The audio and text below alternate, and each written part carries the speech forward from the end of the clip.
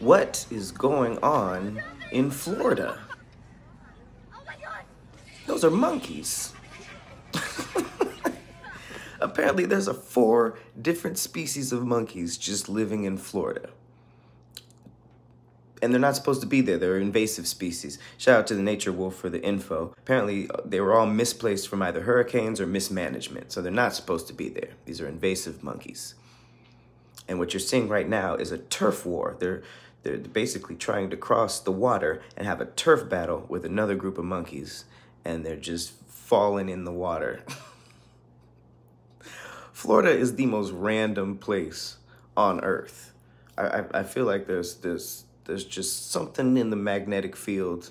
All the animals are brand new, testing, fighting. Something's going on in Florida, but all that aside, there are also monkeys. And there's fighting monkeys. Apparently there's 4 species. The rhesus macaques, I'm probably gonna butcher all of this. The vervet monkeys, the common squirrel monkeys, and the crab-eating macaques. Oh man, it is kind of crazy how something like a hurricane or just our dumb mismanagement can misplace an entire species. Now there's just monkeys in Florida.